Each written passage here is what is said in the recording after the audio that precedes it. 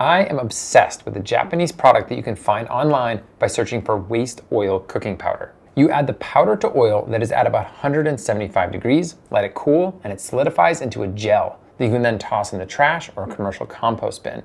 Magic! Actually, it's oleogelation. The product interacts with liquid oil much like gelatin and water to create an oleogel. A fairly recent development in food science, oleogelation immobilizes liquid oil in a matrix of crystalline fat, so it behaves very much like a solid. It's very cool.